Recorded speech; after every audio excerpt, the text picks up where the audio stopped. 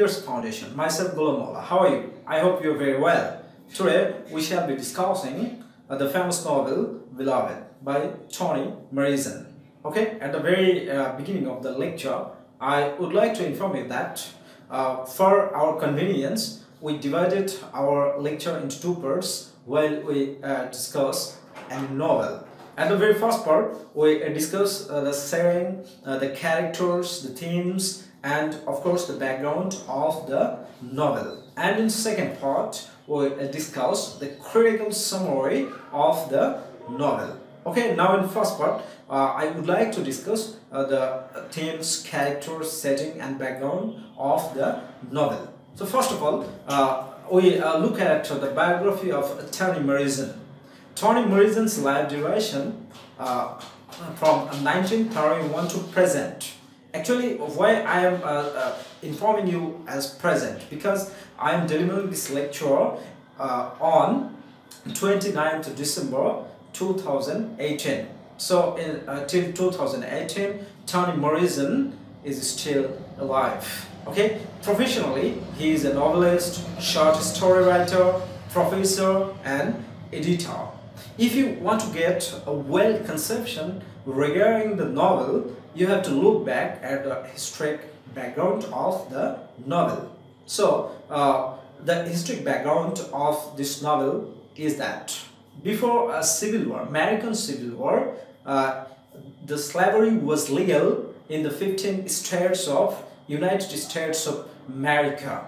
So first of all, we need to know what was the duration of the American Civil War. The duration of the American Civil War was from 1861 to 1865.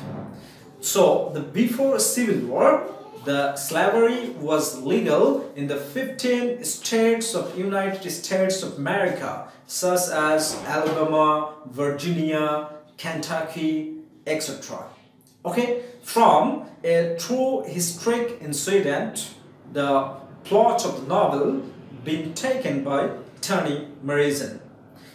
Actually, in January 1856, an African-American slave named Margaret Garner escaped from the plantation with whole family. Okay, from Kentucky to Ohio. That was the historic background. Okay, and in 1856, Margaret Garner was taken to court for trial, right? Trial. But in 1856, Margaret Garner was taken to court by the power of Fugitive Slave Act or Fugitive Slave Law.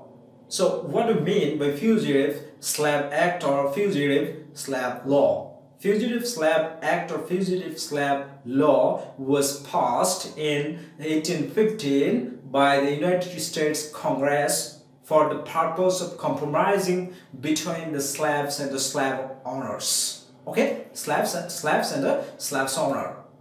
That is Fugitive Slave Act or Fugitive Slave Law. Okay, now this is the historic background of the novel. So from this true incident, Toni Morrison has taken the plot of the novel, because you know what was the purpose of Toni Morrison? Because the novel was published in 1987. 1987 the novel was published, but the purpose of Toni Morrison was to remember the nation that slavery was so heterogeneous, and she would like to inform the nation that history is not read by all local people, but literature is read by all educated people.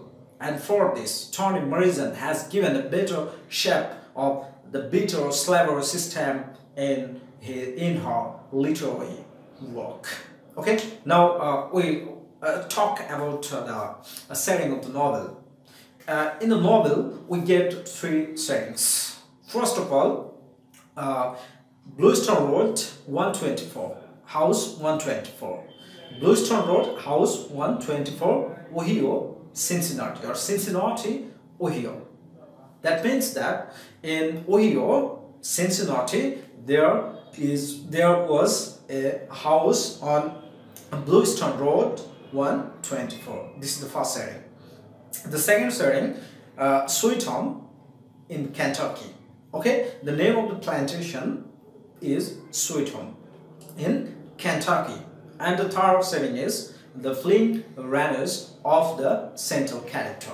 Why I say the Flint Runners? Because our central character city had to pass the forest, frozen river, and the concrete road to reach Ohio from Kentucky. Okay, and for your kind information, I would like to inform you that the distance between Kentucky and Ohio is 249 miles. That means 374 kilometers. So city had to pass this long distance on her foot. Okay, now we talk about the characters. Here in this novel we get a lot of characters, a number of characters, but how we can remember it? For this I have divided the characters into several parts. First of all, the major characters. There are 5 major characters in the